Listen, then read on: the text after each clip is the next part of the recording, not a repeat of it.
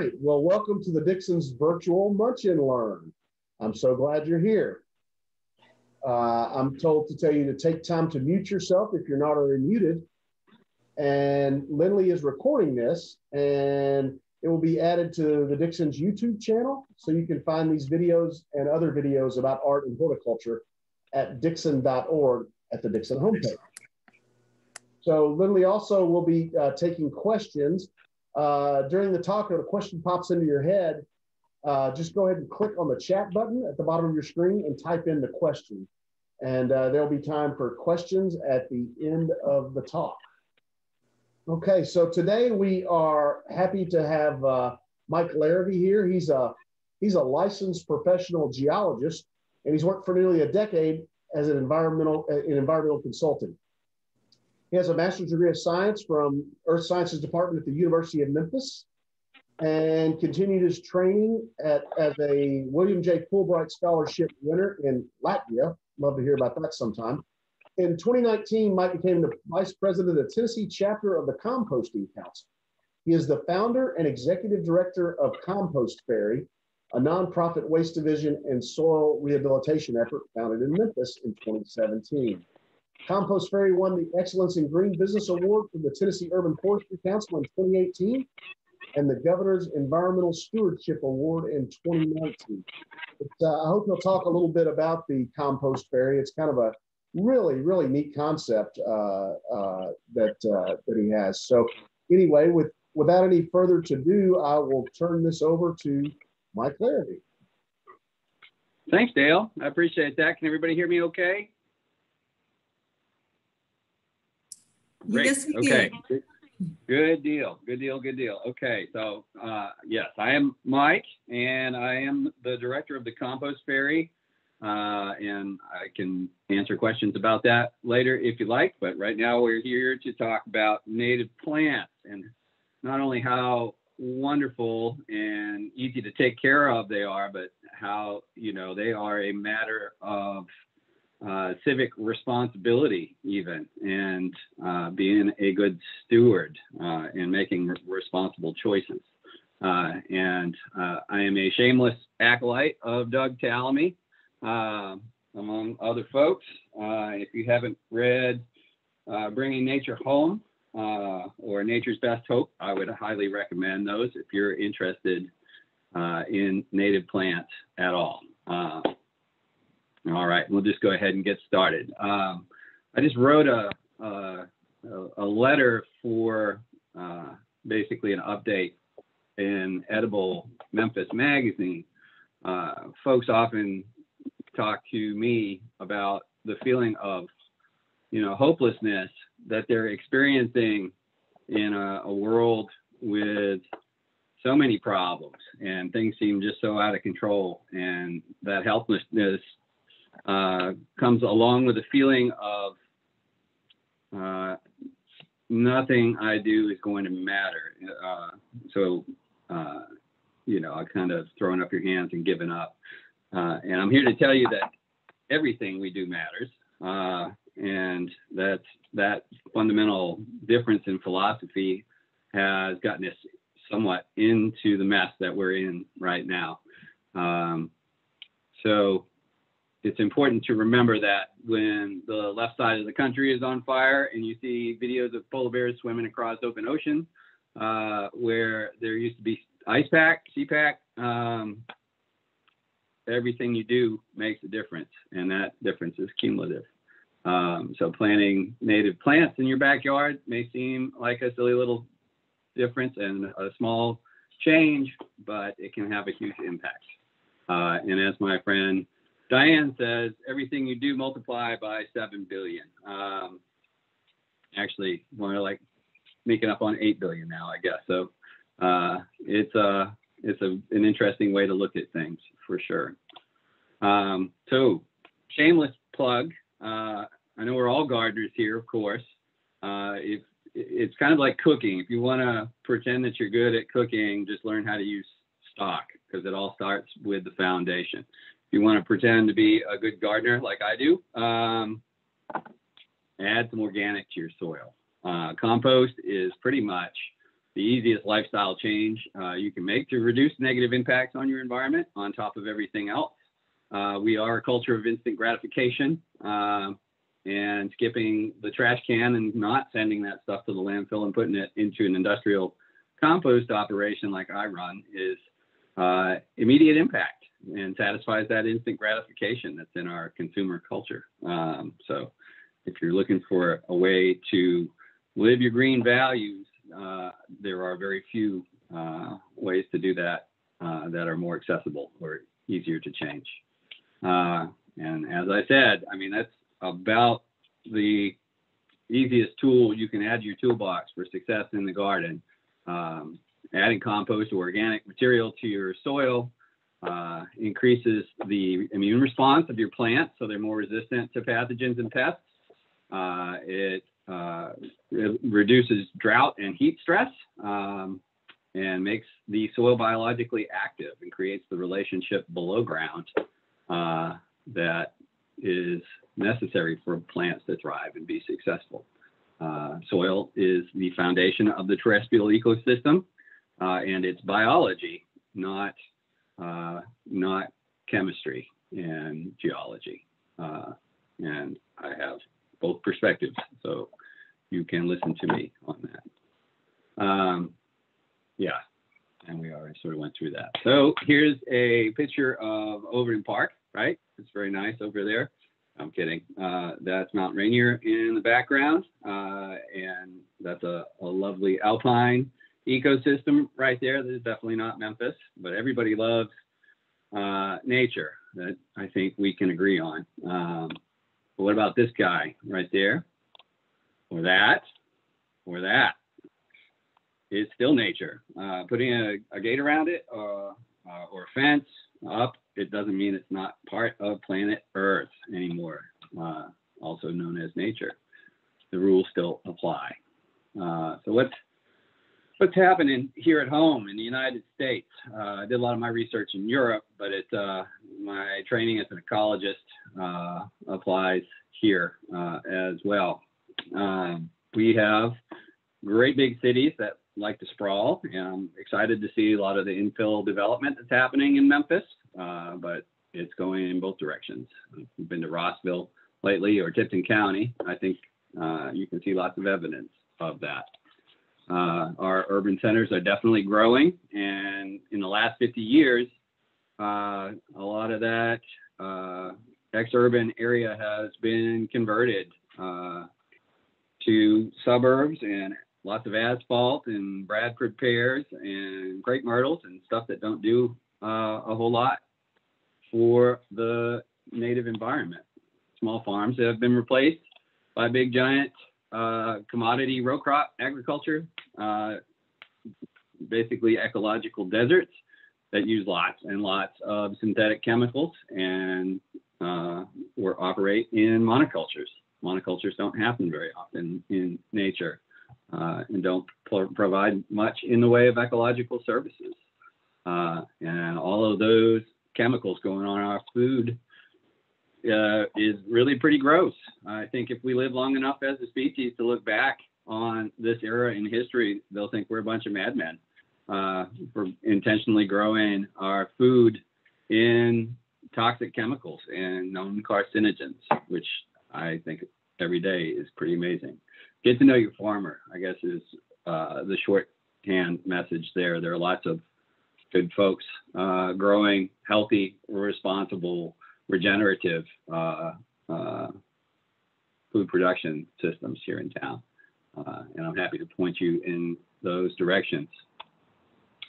So as far as the wildlands are concerned, what's left? About 12% of the lower 48 is considered a natural area, and that includes national forests and state natural areas and scenic waterways, like the White Mountain National Forest, where I grew up.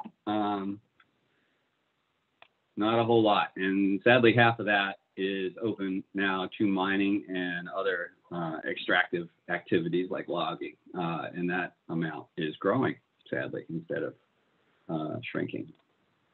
Only about 5% of our fractured and divided wildlands remain intact, and that puts more responsibility as us, as landowners, than ever before, really. We have the capacity to undo some of those terrible large-scale changes. And there's my guy again, Dr. Talamy, out of the University of Delaware. And as I said, if you're looking for a comprehensive why of the impacts of using natives in the landscape, I think there would be, you'd have a hard time finding anything that's more impactful than this book right here. My dogs are going crazy now. That's funny. Yeah, big fan. I've got a little bit of a man crush on Dr. Talamy. I'm not afraid to admit it. It's a little bit of Captain Planet, a little bit of Superman, all wrapped up into one. There's my friend right there. And Caroline, my girlfriend, created this Bitmoji for me. And that's the Mike sign of approval for plant material. Wherever you see that in the rest of this presentation, that's a native that is approved for use in the West Tennessee landscape by me and also Caroline. So big change, it seems like. Where can we start? Doug calls in exotics and invasive green statues because they don't really engage with the native ecosystem and do a very poor job of cycling nutrients up through the food web. That's a Chinese privet. See, these two-dimensional conversations are wonderful, but I love a live audience because then we get to get engaged and boo and hiss when we see the horrible Chinese privet, right? For sure. I did a land cover survey when I was in graduate school at the University of Memphis of Shelby Farms Park, which is a wonderful place. And sadly, the subcanopy of Shelby Farms is 80% Chinese privet. Most of the subcanopy species have been replaced by that junk, sadly. And it's really hard to get rid of once it has established itself. Here's some lovely alternatives. I know lots of folks are always asking me for native evergreens because we love that foundation planting little meatball that sits on either side of our front door. And there are a few here.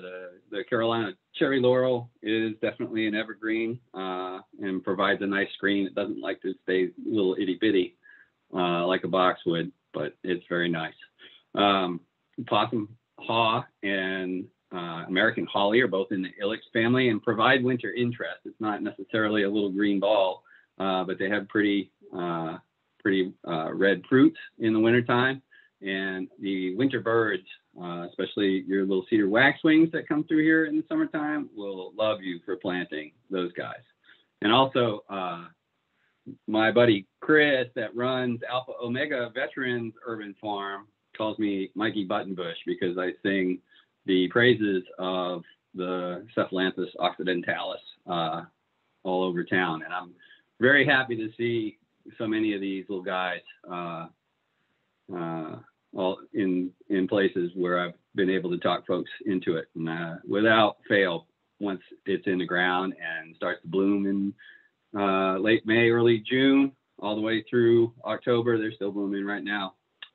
People fall in love with them as much as I do. They're a great replacement for the butterfly bush, the Bidea, which is not native here, provides very little in the way of ecological services and causes some other problems that we'll talk about here in a little bit. But if you're looking for a pollinator magnet, dozens of species of Hymenoptera, the bees and hornets and all those fellas use it. Lepidopteras love it. Little skippers all the way up to the great big swallowtails and monarchs are all over it. It provides a lot of nectar for a long bloom period.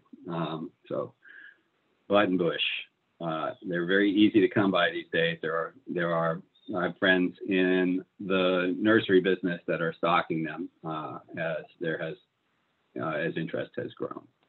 At any rate, there's me giving the thumbs up to all those pretty North American eastern biome species. Good replacements for privet. What about this guy, the English ivy? Ooh, right? Yeah, I like to call that the oak killer. It's the only thing I know of that can take an oak down, other than a May windstorm in Memphis, sadly.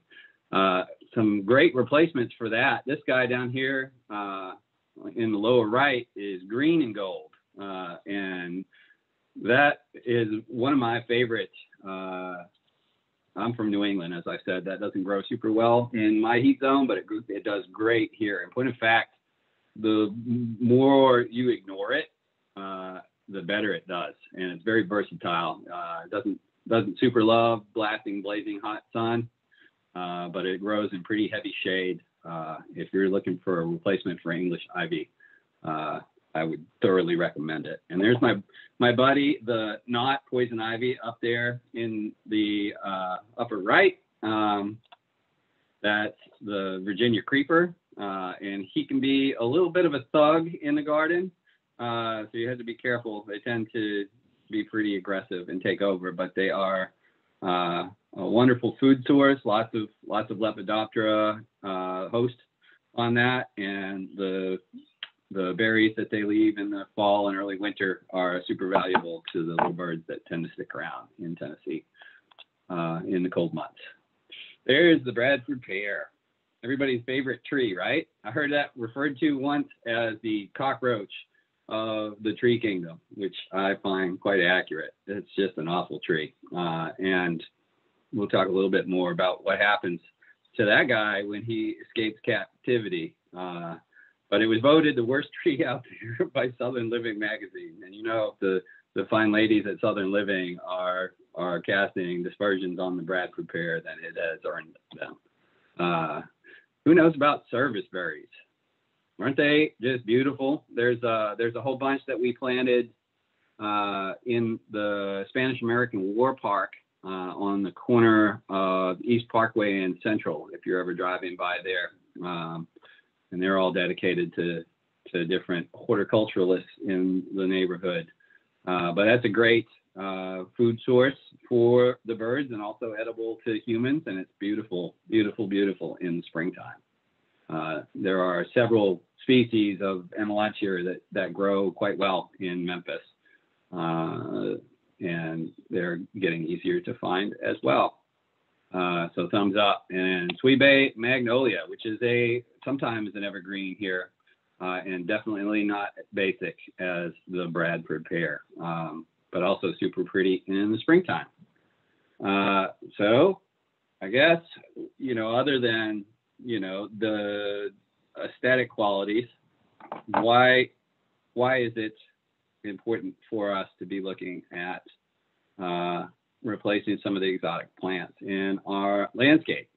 As we said, exotic plants are green statues and don't really engage the lower trophic layers in our native community, the bugs and stuff that cycle those leaves up into the food web.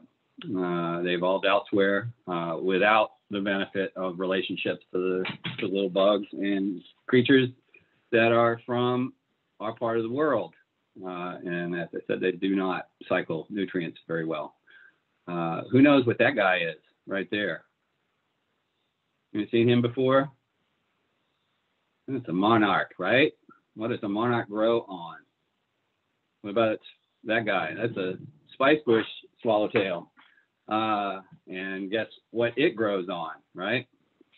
No spice bush swallowtails. And they're awful pretty when they grow up too, I can tell you that. Yeah, it's an interesting thing in like the commercial plant material market. You'll see things marketed as pest free, and basically that means provides no ecological services. They are sterile in the environment, more or less.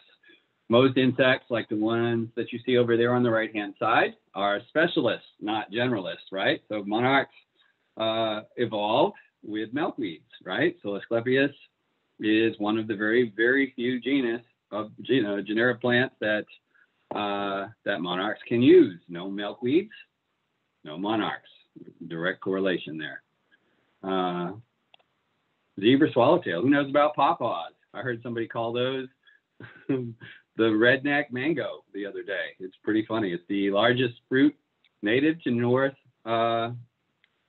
America. And if there are no Amazonian trilobias, there are no beautiful zebra swallowtails like that guy right there.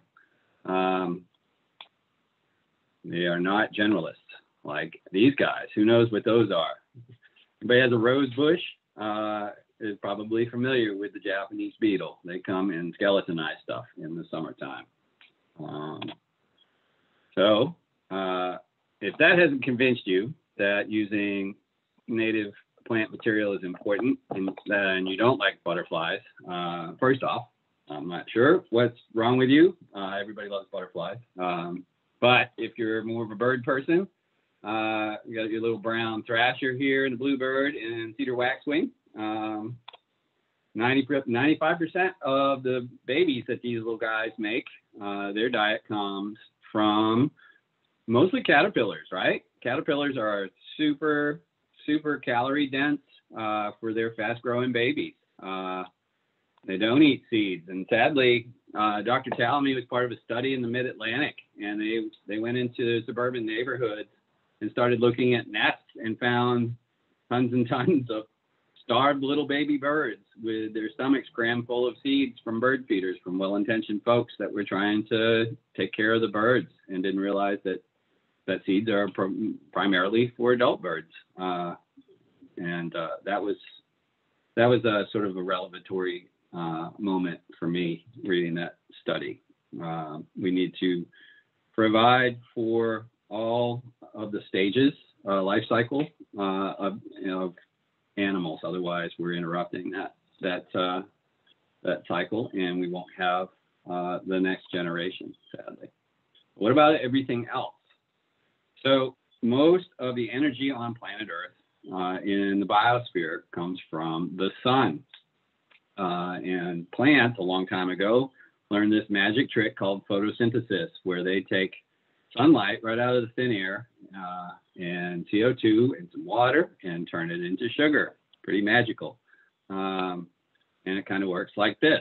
So you get your primary producers down there on the bottom, all your chlorophytic plants that are photosynthesizing and turning solar energy into sugar. And then you have your primary consumers, the little mice and bugs and caterpillars and ants and everything else that are eating those leaves, and then in turn being eaten by birds and larger mammals and amphibians and all sorts of other stuff, and up and up and up through the trophic layers to the predators, the great big bad guys up here at the top. But all these little babies are dependent on that first layer of production being cycled up into the food web,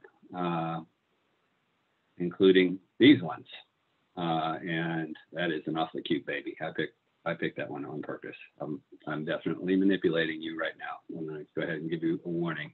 But all of this to say that this entire system has direct impact on our ability to survive as well. These babies as well as the little squirrel babies and possum babies over there on the left. Yeah, ecological services. If it's pest-free, it is definitely not part of the food web because they're not pests. They're from here for the most part, unless they came in with exotic plants, which is also a thing that happens quite frequently, sadly. But these guys here have a tendency to take advantage of the landscape disturbance that we create. Any persistent disturbance is going to invite invasive plants to take advantage of that opportunity. You have to think about bare soil, right? We're excited for some reason about tilling and digging and just disturbing the mess out of the soil. Bare soil in nature happens in the desert, which often is created by us, and the beach, right? You leave a spot of bare soil In West Tennessee, it's not staying bare for very long. So keep that guy occupied with something that is useful to you instead of going to cause you problems and cost you money, right? There's those stupid Bradford pears again. This is an exciting thing. I don't know how much y'all know about the calorie pear, but when it escapes cultivation and gets back out into nature and starts to do its own thing, especially when it starts to commingle with the food production pears, it tends to revert to its native form. The native form is a thorn thicket, essentially. And you ask any row crop agriculturalist these days, and those folks are spending billions of dollars a year trying to get rid of these things in the hedgerows, what those thorns will do to the tires on their super expensive equipment. They don't have much, farmers don't have much good to say about the Bradford pear these days either. Naughty, naughty. There's that thorn right there. Biodiversity. So that's a big buzzword these days, and it's starting to gain some resonance in the community.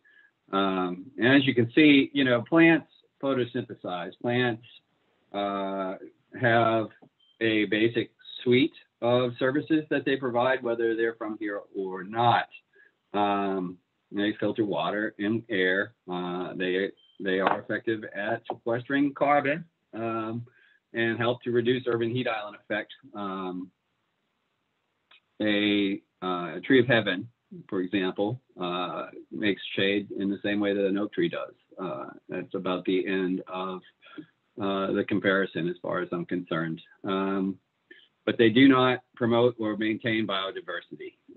They tend to outcompete some of our native folks that take longer to establish and reduce the resiliency in the system. And redundancy is the word that gets used a lot. I'm going to say resilience. You have a big V8. Let's take a nice one, like a Mercedes V8 or something like that. Big purring, well-tuned machine, and you start pulling little bits and pieces and parts out of that engine, and you lose one or two. The engine will probably still run. You lose 3 or 4, and it may start to run a little rough. Eventually, you pull enough pieces out of that machine, and the engine's going to stop running. And that's kind of why biodiversity is important, because if we start running out of pieces, which we are, we're in the middle of an extinction again right now. That redundancy and resiliency is going to deteriorate. And if things stop to function, that's bad for animals, including us. The probability of survival in a system that is severely compromised gets lower and lower. Here's the fun comparison game. So the next time, it's coming up on planting season right now. Everybody, you're all smart gardeners. You know that woodies and perennials should be going in the ground in the fall and early winter in Memphis. So when next time you plant a tree, maybe consider one of these guys. Anybody know who that is? Cercis canadensis, the little red bud. It grows in a crack in the sidewalk pretty much here. I don't know why this city isn't covered with those pretty things. They give me hope every spring. I love them. 135 species of Lepidoptera are able to host on that plant. Lepidoptera, for all the folks in the back, is moths and butterflies. There are 17 species of moth for every 1 species of butterfly, by the way. Moths are very important as well. What's this guy? I mean, that's a pretty cultivar of Cornus Florida, right? Little dogwood. 117 species of butterflies and moths can use that as a host plant. Oh, there's the crepe myrtle. They're so pretty, and I would love to go and visit them in India, where they're from. I'm so tired of seeing them here in Memphis. And this guy is excited to see them again. That's crepe myrtle bark scale. Anybody that's got crepe myrtles right now is probably familiar with that little guy. These little white dots right there are actually scale bugs. There's a little pink nasty underneath that hard shell, and they suck the sap of your crepe myrtle to death eventually. Not very nice. But they were imported with crepe myrtles as well. They're not from here either. Twice-stabbed lady beetle is a native ladybug that eats those. So encourage habitat for twice-stabbed lady beetles if you want to help your crepe myrtle to survive without lots of poisons. Yeah, there they are. What's this guy? That's a mighty quercus, little oak tree, right? Oak trees are wonderful, and they are, in Dr. Talamy's words, the grand poobah of host plants in the eastern deciduous biome that we live in. Quercus, the last time they counted, hosts 557 species of Lepidoptera, and that's just the butterflies. That doesn't count beetles and shield bugs and hornets and all sorts of other important species in our ecosystem. And that definitely gets the mic thumbs up. Not this tree of heaven. Tree of heaven, if you notice where she tends to grow, it's along areas of persistent disturbance in the urban environment, right? Very poor soil, so along railroad lines and in vacant lots, and all sorts of neglected and abused properties. They love it when we make a mess out of things. They're happy to take advantage of it. And they provide no hosting abilities for native insects at all. This is an interesting thing. I added this slide because I used to get questions about specifics. So like dogwoods, right? So you have the American dogwood here on the left, and then the Kusa Asian dogwood on the right. That's where things get interesting. And then same thing over here. You got a Acer rubra, the common names, red maple on the left, and Japanese Asian maple on the right. Here comes some fancy numbers, zeros, because they were pre-Pangeal genus, genera. That means that they were here. They were present on planet Earth when there was still a supercontinent, and they divided millions and millions and millions of years ago. So the dogwoods that moved with Asia evolved separately from the dogwoods that grew here in the Americas, and evolved in a different community of insects and animals. So the animals here don't know what to do with a Kusa dogwood. They're not close enough in relation genetically to be useful to those animals. Same thing with Japanese maples. So there's our Budea again, the butterfly bush, and it is a great source of nectar. They make lots of sugar, and they bloom for a very long time. Here's a thing that I learned that sort of blew my mind, and I had no idea. And it was one of those, oh my gosh, moments that sort of push you forward in your knowledge, I think. Migrating pollinators need fat, not sugar, for their long trip south. And these Budea are making sugar. And what happens is our poor little migrating pollinators, like the monarch, fly around and eat and eat and eat on this plant and stay too long and wind up freezing out instead of traveling south because they're looking for fat reserves that they can't get from this plant. So our well-intentions of planting pollinator-friendly invasive or exotic plants are actually inadvertently starving our little butterfly friends. So if you're looking to support the butterflies that are headed south this time of year, here's a couple of great alternatives. This is Joe Pye weed and showy goldenrod and buttonbush and thoroughwort. I think I skipped it. Dang it, it's not in there. At any rate, all of those are prairie plants that love to grow here in Memphis.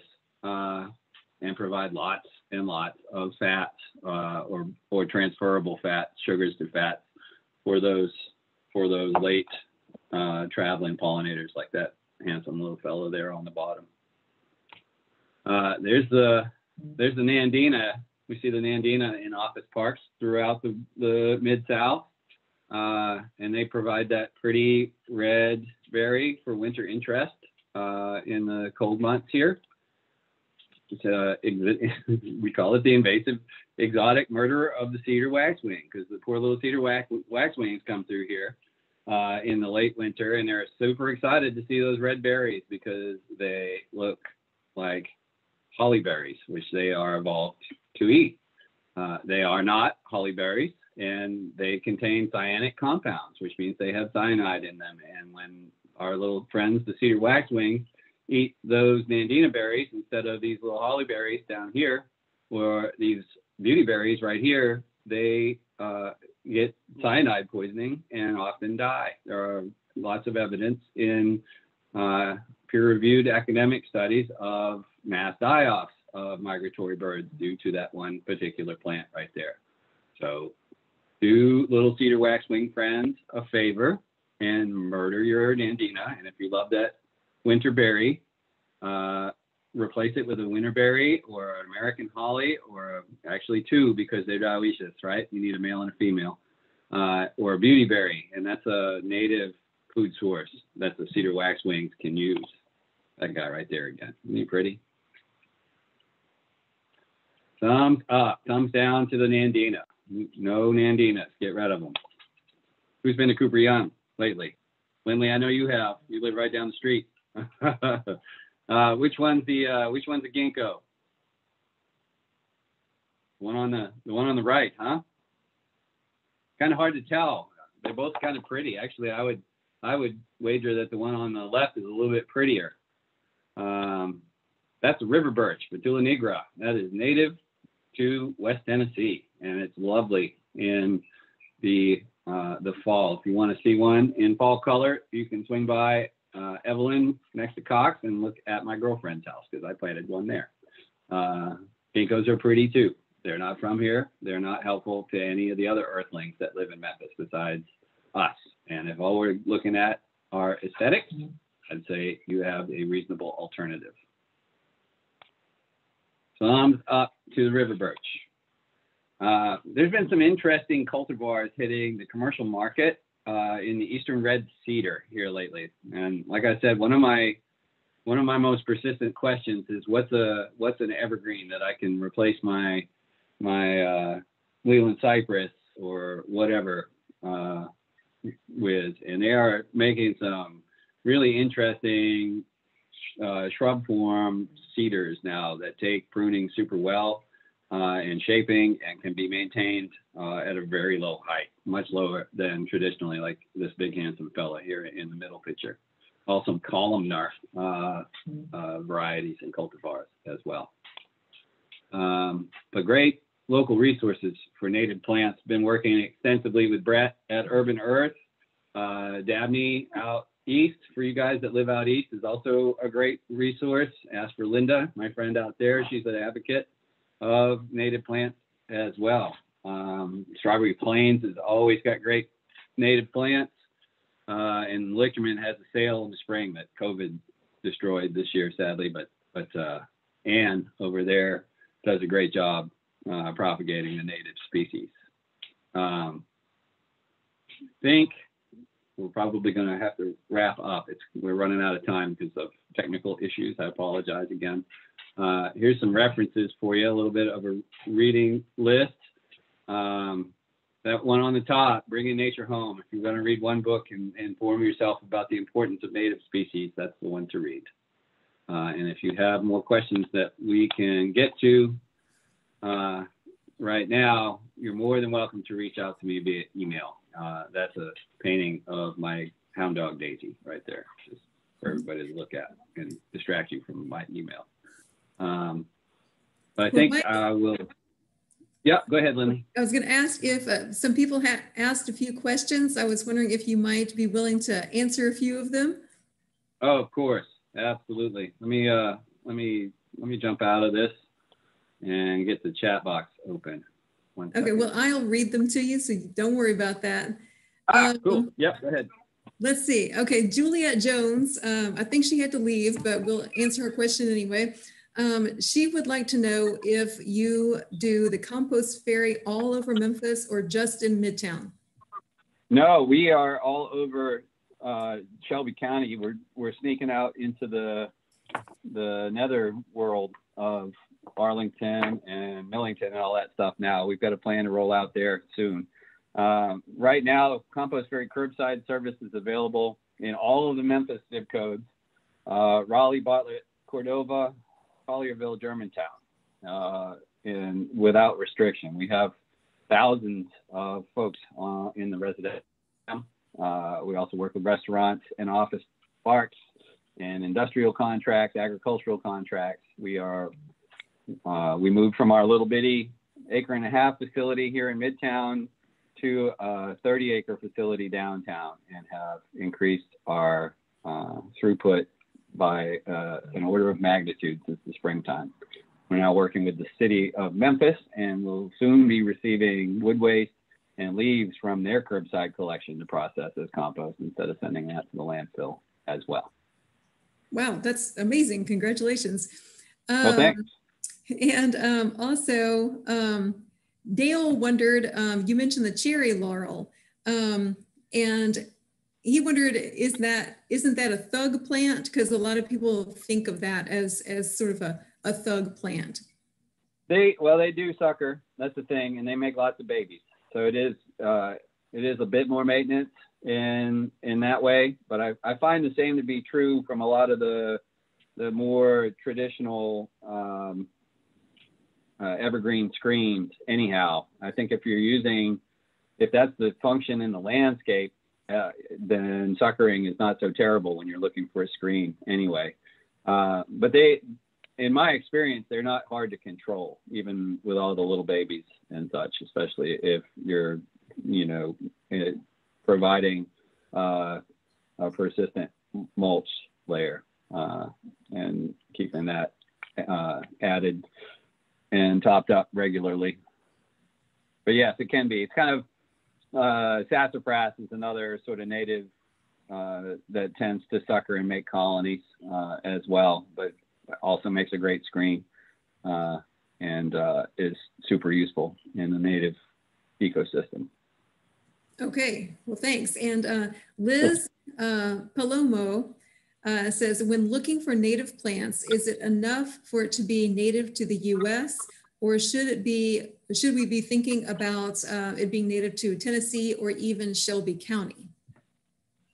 Yes. Well, so there's the more specific you can get, the better. Like this heat zone tends to support the same native plants regardless of the location in the eastern biome.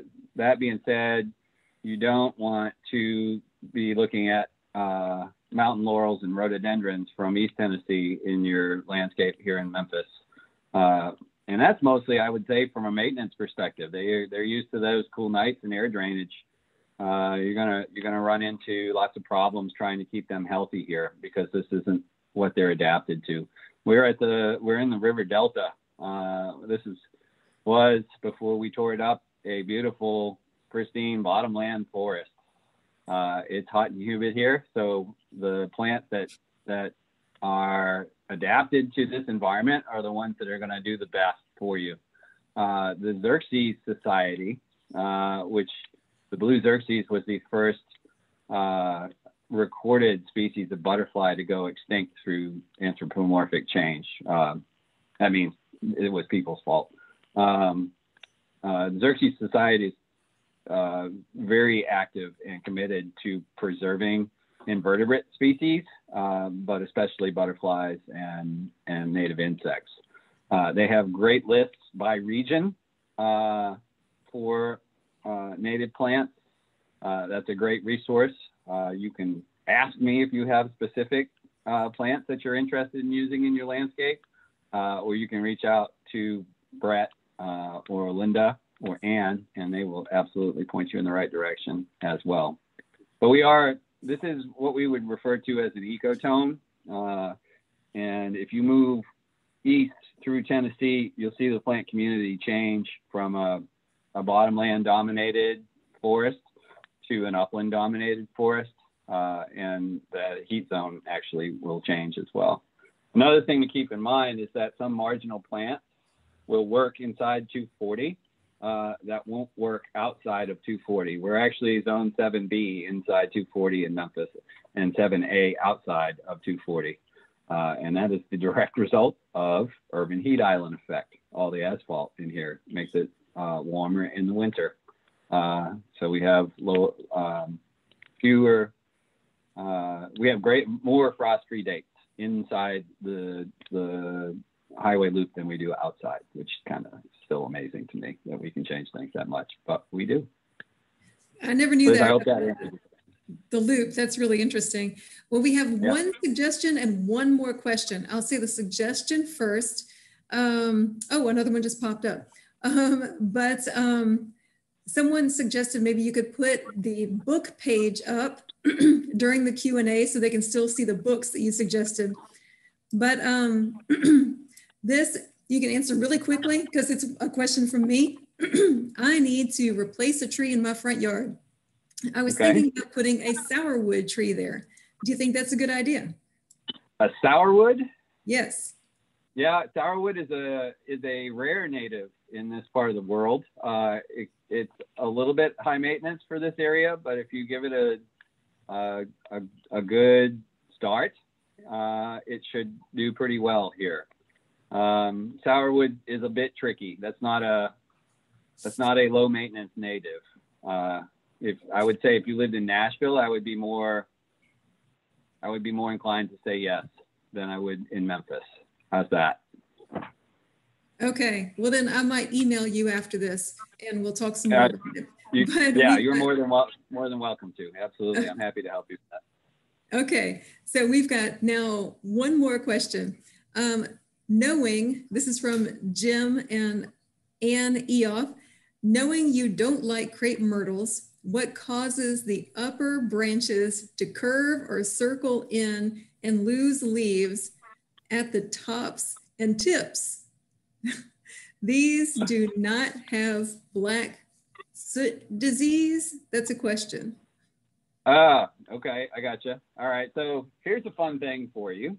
So that black soot mold is growing on honeydew. And by honeydew is the waste product of crepe myrtle bark scale. That's what so it's their waste product that the mold is actually growing on, which is kind of gross, actually. At any rate, that's just a bit of trivia. It sounds like a blight of some kind, and that is most typically caused by poor soil conditions. I would guess that it is in some form of stress. I guess I would have to know a little bit more about the planting location and the maintenance program associated to that particular tree. But people tend to grow them in some pretty demanding areas, like in the quote unquote hell strip between the street and the sidewalk and all sorts of other stuff, which urban soils are pretty terrible to begin with, because the first thing you do when you build a house or a road is strip all the topsoil away. So you're already in a compromised soil by the time you start working on your landscape. But the morphological indicators that you provided are typical of stress. So I'm going to say it was either a pathogen caused by imbalances in the soil, or it could be drought also, depending on the location of the tree. Also, just kill the crepe myrtles and put something else there. Okay, there are some beautiful crepe myrtles in Cooper Young, though. I will take up for those. But, for sure. But thank you so much, Mike. I appreciate it. I appreciate you figuring out a way to get around our technical difficulties. And so if anybody has any more questions, can they get in touch with you through your website? Yeah, Compost Fairy website actually directs to my office manager, but those questions will come to me. But you can email me at mike@compostfairy.com, and that comes to me directly. Okay, well, wonderful. Thank you so much. And if anybody wants to unmute and say thanks as you go away, we'd love to hear your voices. Thank you very much. Very informative. Thanks. Yes, ma'am. Thank you for listening. Really appreciate. Thanks, guys. Okay, I'm going to close things out. Thanks again. See you soon. Take care. Good talking to you guys. Bye-bye. Bye. Bye.